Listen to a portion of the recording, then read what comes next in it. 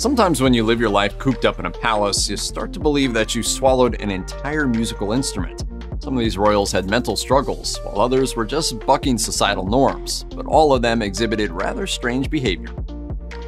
If she lived today, Princess Isabella of Parma would be just another liberated woman, but things were a little bit different in the 1700s. The limited marriage market for royals often led to disasters, but Crown Prince Joseph of Austria struck gold when he fell head over heels for his young wife. Alas, Isabella was less interested in him, and it may have been because she was a lesbian. According to the book A Treasury of Royal Scandals, she became obsessed with her husband's sister, Christina. She sent her letters that said things like, "I am told that the day begins with God. I, however, begin the day by thinking of the object of my love, for I think of her incessantly." Isabella was also unusually well educated for the time, and she was openly hostile to the idea that she existed just to have kids. Nevertheless, she was pregnant quite often. This reportedly made her depressed and obsessed with the belief that she was going to die. She did, of smallpox at the age of 21. There will almost certainly never be another British royal like Prince George, Duke of Kent.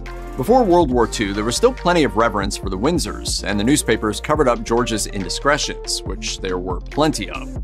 He was known for being the smartest and most attractive of his family members, as well as running with a fast crowd and enjoying fast cars.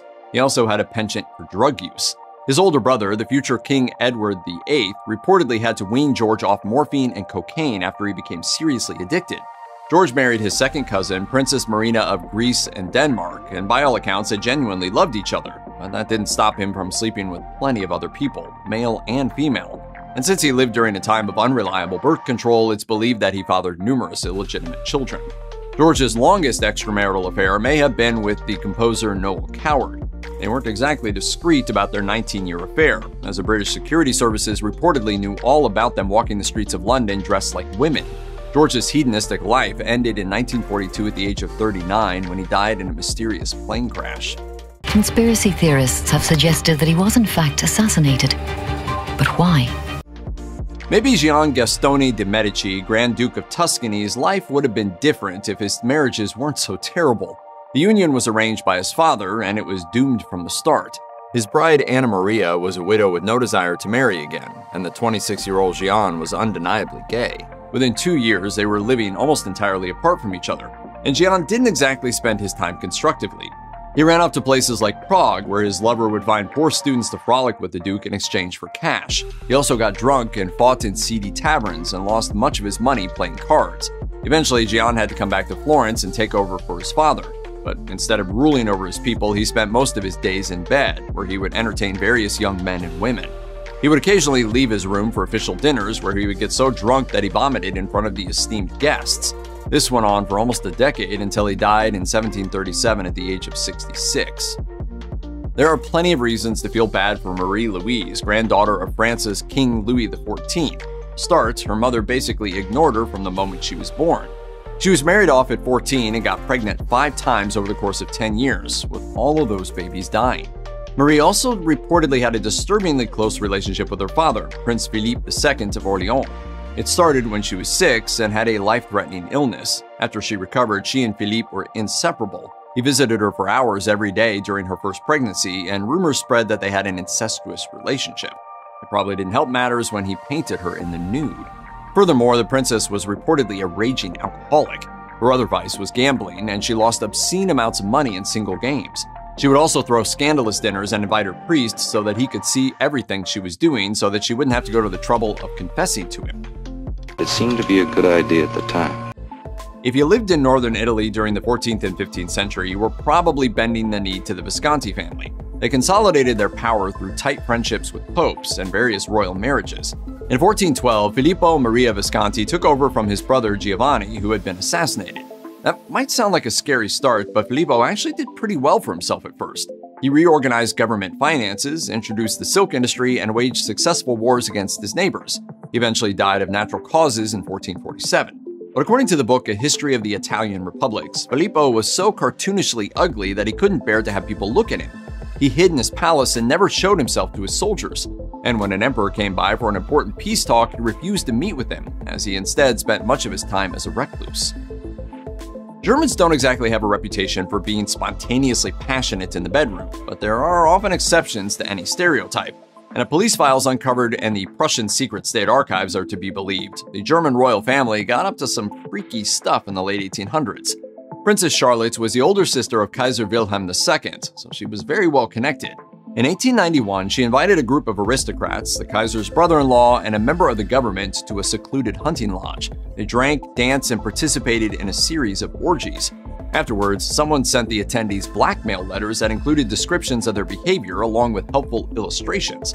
Historians believe that the scandal-loving Charlotte sent the threats and that she might have invited the people in the first place just to entrap them. The controversy resulted in one person being arrested and another being killed in a duel. Meanwhile, Charlotte got off scot-free. As of 2024, Princess Srirasmi of Thailand is still alive, but she's never going to become queen, as her ex-husband, Maha Vajiralongkorn, divorced her before he ascended to the throne. But that fate couldn't have been too much of a surprise to her, considering that she was his third wife. Her family is under a cloud of scandal and corruption allegations. Before they broke up, they lived an interesting life together. This was perhaps best illustrated by their relationship with their poodle, Fufu, whom they seemed to be weirdly obsessed with. Opponents of the then prince released a video of a bizarre party that they threw in 2001. Srirasmi was completely naked except for a G-string, while plenty of courtiers watched. She even got down on the floor and ate cake next to the dog. The video caused a sensation, but not in Thailand itself, where there are strict laws prohibiting saying anything bad about the monarchy. Srirasmi didn't get custody of Fufu in the divorce, though the dog's weird journey was far from over. He was made an Air Chief Marshal, and after he died, his funeral lasted 4 days. Countess Élisabeth Bathory was the niece of the King of Poland, and she was also reportedly one of the most notorious sadists of all time. When she was young, her uncle taught her about Satanism, while an aunt instructed her in the pleasurable side of pain. By the time she was 15 and married off to a Hungarian nobleman, her dark personality was already well established. She asked her new husband to build her a torture chamber to her exacting specifications, and he delivered. The Countess then proceeded to torture her servant girls. She stabbed pins under their fingernails, or she'd tie them down, covered them with honey, and left them to be attacked by insects. Eventually, she moved on to abducting peasants and then even the daughters of nobles. Elizabeth believed that human blood would keep her young and healthy, and she would do things like bite off chunks of the poor girl's flesh. Her connections protected her for a long time, but eventually she was tried for 80 counts of murder. She was ultimately convicted and locked in a windowless room where she died 3 years later. Spanish Crown Prince Don Carlos never ascended to the throne, though his life did inspire the story of a famous opera. He had it tough from the very beginning, as he was born with serious physical deformities. Among other things, he was hunchbacked, and one of his legs was much shorter than the other. As he grew up, he developed slower than he should have, both mentally and physically. This might have something to do with the fact that his family was so inbred that he only had 4 great-grandparents instead of the usual 8. Don Carlos's mental problems led to serious behavioral issues.